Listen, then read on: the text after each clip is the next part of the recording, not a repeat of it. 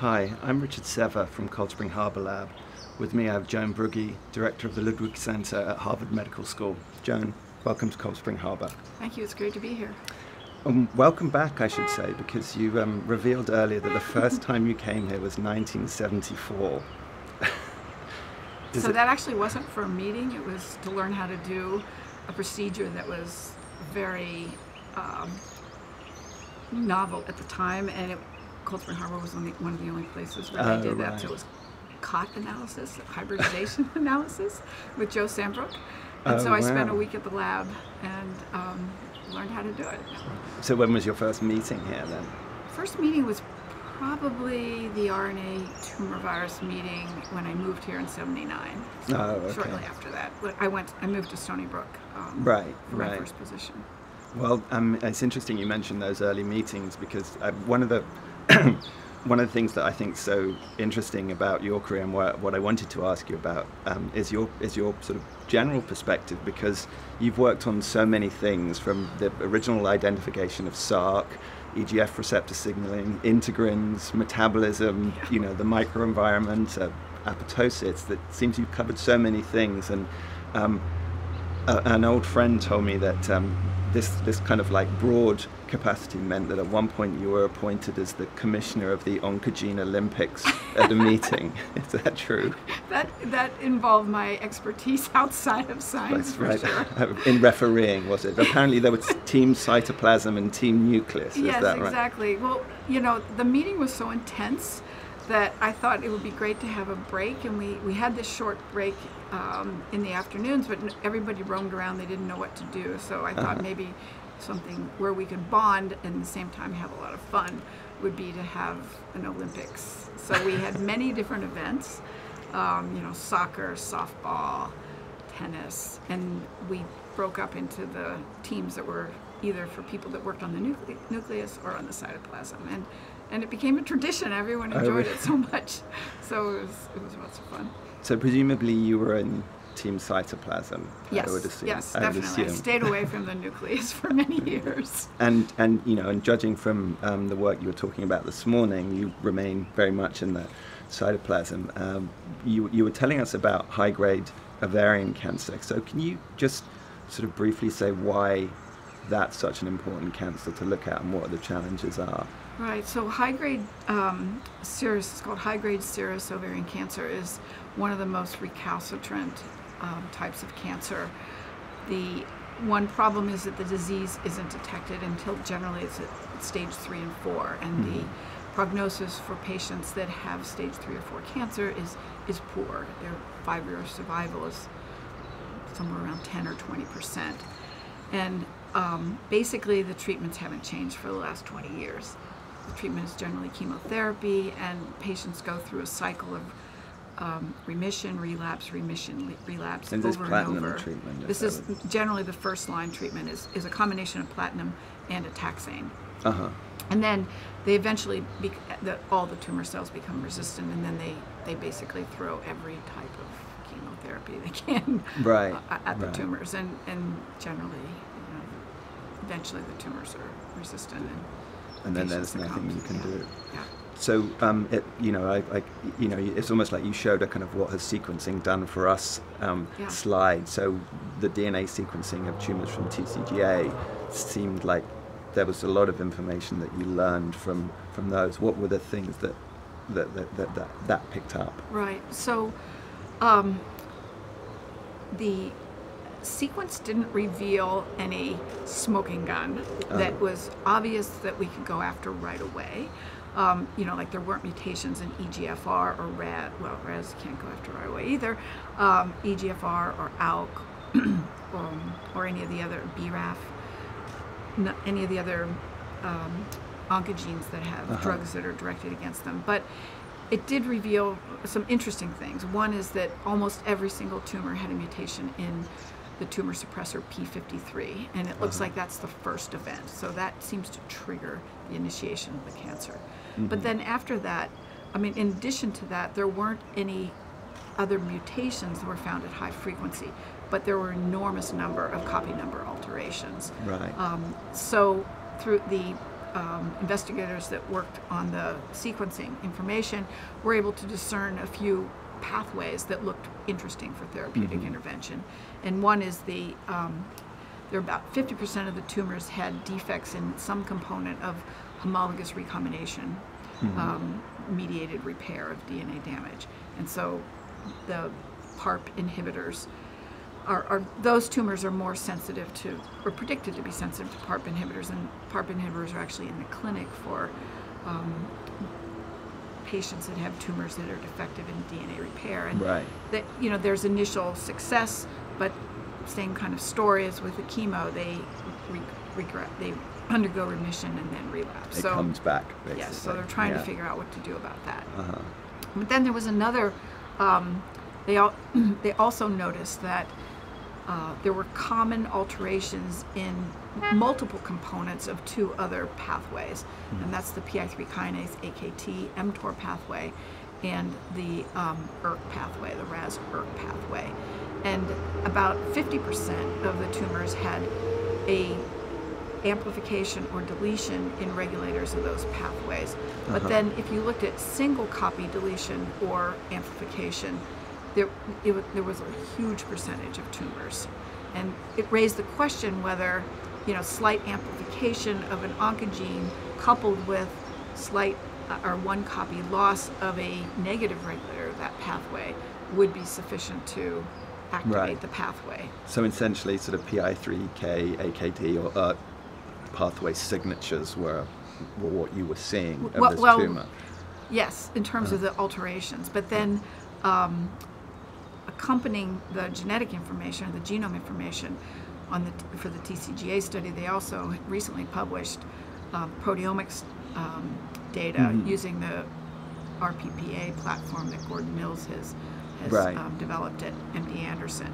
And that provided strong support that both of these pathways are activated because the markers of the phosphoproteins that are indicative of the pathway being activated were enriched in about, looked like, you know, somewhere around 70-75% of the tumors. So that's what made us feel that it would be worth exploring these two pathways to see if there would be any therapeutic potential.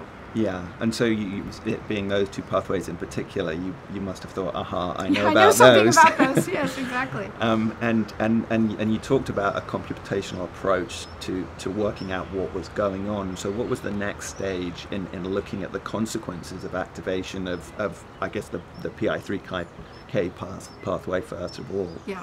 So what we found was that there was about 10 to 15-fold variation in the sensitivity of the patient-derived xenografts that we looked at. One thing that we decided to do was to use samples from tumor cell samples from patient-derived xenografts, and these had been developed at the So you're Dana-Farber. growing these in mice? So they grow in mice. We harvest them, and then we have a pipeline for analysis so that we can ensure that we get as reproducible data as possible. Right. So they're cultured exactly the same way for this exact number of days, and then being PDX mice more representative of what was going on originally. Yes, exactly. These match the representation of genomic alterations and pathway activation very nicely relative to the human tumor data itself. So we found this 10 to 15-fold variation in PI3 kinase, our sensitivity to PI3 kinase mTOR inhibitors. However, what we found was that these inhibition of these pathways caused a cessation of proliferation but didn't induce cell death. Right. And so we wanted to understand that. And we previously had data suggesting that there was an adaptive response, like a rewiring of pathways, as in order for the cells to adapt to inhibition of this central pathway that regulates cell survival. You know, originally we would have expected there to be a induction of death, but what we found is there's this massive upregulation of signaling pathways that provide survival protection. So anti-apoptotic pathways were activated significantly, like the BCL2 protein. Right. So you saw both pro-apoptotic and anti-apoptotic. Right. So when we had seen this initial activation of BCL2 originally, but the new analysis that that Gordon Mills has includes 12 different pro and anti-apoptotic proteins, and what we found is that they were both upregulated. And so it wasn't just a survival response. There was also a response to inhibition of this survival pathway, which basically led to a new balance. So upregulation pro-apoptotic, but at the same time adaptive response to counter that. And so the cells had reached a new equilibrium with higher levels of the pro-apoptotic proteins as well as the anti-apoptotic proteins. Right, right. So that suggested that the cells may be primed for inhibition of the anti-apoptotic proteins, or primed such, let's see, go backwards. It suggested that if we could inhibit the anti-apoptotic proteins, this would unleash the elevated activity of the pro-apoptotic proteins to induce cell death. So it's almost like the cells basically had one foot on the gas and one on the brake, and if you could kick the foot off the brake, then you'd be okay. That's perfect. Right. Oh, okay. Yeah, exactly. That's that's what we found, that when we combined a BCL2-XL combined inhibitor from AbbVie together with the PI3 kinase mTOR inhibitor, all but just a few of the models, we got really nice synergistic death. Right, okay. But what's interesting is that there were 3 models that were much less sensitive, and we didn't see synergy with the BCL2-XL inhibitor. And so we, Yanis Zervatnakis, who's a engineer who's in our lab, did kind of a systems level analysis using a regression analysis, and he was able to make predictions about which components of these pro and anti-apoptotic proteins would best predict the response to the PI3 kinase combined inhibition. And it just worked out beautifully. The predictions made from this analysis were validated completely with the inhibition studies and with the proteomic studies. So those 3 PDX models that were the least sensitive it was predicted that 2 other anti-apoptotic proteins called MCL1 and XIP were elevated, and they were predicted to correlate with the resistance, and if we inhibited either one of those, we got a very dramatic inhibition of survival. So it really was a targeted therapy. Yeah. So basically we were able to, and then we also were able to parse out, the original inhibitor we used was BCL2-XL combined inhibitor, and the regression analysis indicated that XL was much more predictive.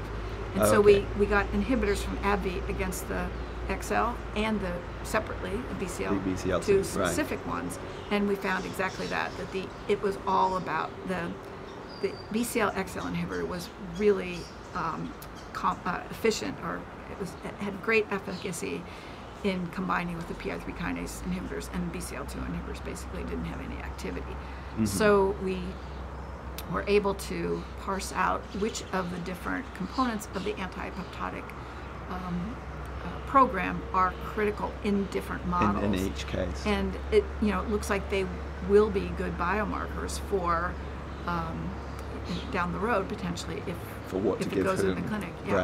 And that was on the AKT side, and you talked about this other pathway, the MAP kinase pathway. What was the results there? Were you getting a similar upregulation of these apoptosis regulators? Yes, definitely.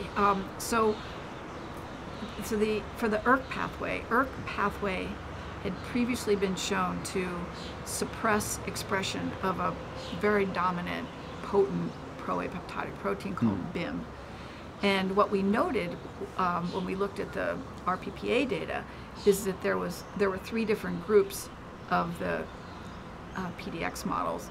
One where ERK was high and BIM was low, which you'd predict, and one where ERK was low and BIM was high. And then we had 2 that were just kind of low for both. And so we suspected that inhibition of ERK in the models in which the ERK, that weren't already high for BIM, that we could potentially upregulate BIM and sensitize the cells. And that's exactly what happened. All those models that had either medium BIM or high BIM, but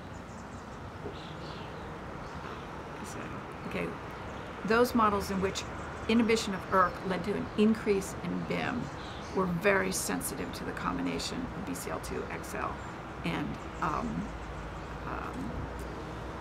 ERK or MEK inhibition, but the other ones were not. And it turns out those MEK are being the protein upstream of ERK. Sorry, right, yeah. So ERK will block the, MEK inhibitor will block the ERK pathway. Right. Okay, so, and it turns out that those where we didn't see any synergy, again, were the ones that had high MCL1. And when we used the MCL1 inhibitor combined with the MEK inhibitor, we got beautiful synergy. So basically it turns out that the same PDX models that were sensitive to PI3 kinase were sensitive to ERK. And those, what we found out is that PI3 kinase inhibitor was inhibiting ERK. And so essentially, we saw the same activity because the PI3 kinase was upstream of the ERK, and when we inhibited PI3 kinase, we inhibited ERK as well. Right. And so we were talking to AbbVie and Genentech about the clinical translation of this. They're most interested in a MEK inhibitor BCL2-XL combination, because MEK inhibitors have less overall toxicity, and they think it would be easier to combine it with the BCL2-XL inhibitor. So, we're setting up to do the preclinical studies now to focus on that combination. What's interesting, I mean, so Bill Kalin made the point last night that he drew an analogy to the early days of the AIDS epidemic and contrasting the 1980s and, what that meant with now triple cocktail therapy we have for HIV. And it struck me that, I mean, there's a triple cocktail in there that you're talking about. It's more tailored patient to patient. Do you think that we're potentially at an inflection point where this is equivalent to the triple cocktail moment with HIV?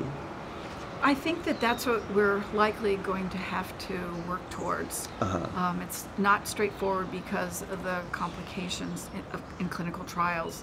Generally, you can just add one at a time, and so you have to do layered trials to look at the addition of a second drug to the first one, and then yet another one. So it's not going to be straightforward, but I think unless immunotherapy can clean up all of those resistant tumor cells from the initial therapies, say either one or two, that we're going to have to get better killing, which is going to involve more inhibitors. Right. I mean, I think we're hopeful that the immune system will do that. Right. And then, those are orthogonal therapies, and so it might be more straightforward than, to hit yet another signaling pathway or something. Yeah. Well, it certainly sounds like there's a reason for optimism. Yes, definitely. And good luck with it. It's been great talking to you, Joan. Thank you. Thank you. Thank you.